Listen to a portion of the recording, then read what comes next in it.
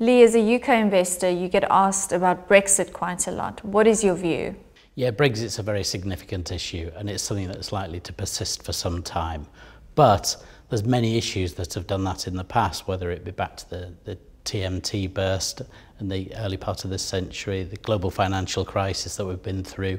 So it's yet another issue, and there's many pressing issues of a similar nature that really throw up significant opportunities that we can invest into if we remain calm and invest on a sensible basis. So how are you managing that landscape? I think we're taking a number of steps, looking at where the immediate impact is felt, typically through currency, but also looking for opportunities through mispriced, perhaps overreactions in particular share prices or sectors. You mentioned the currency, and the most obvious impact of Brexit has been a weaker pound. Any thoughts? Yeah, the pound was the area that really reacted the most to last summer's vote, and I think it's really where we have to put the most emphasis in terms of looking as to how we insulate the portfolio or how we structure the portfolios as well.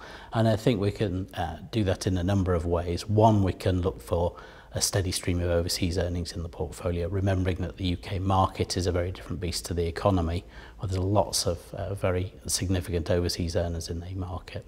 And then we can look for mispriced opportunities, perhaps shares that overreact as a consequence of the movement in currency, and then looking to make sure that we don't really get caught out if there's a very negative political discussion or debate.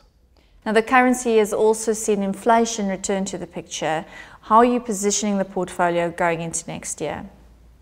Yeah, that's something that's really causing a big change in the structure of the portfolios. The lack of inflation's really been the key element of investing over the last 10 years at least, if not more, that's dragged down bond yields and corporate bond yields, hence the clamour for income investment, and hence why markets have re-rated in the so-called bond proxies. Now, if we have some inflation back in the system, that potentially changes, so potentially a big change of leadership in markets.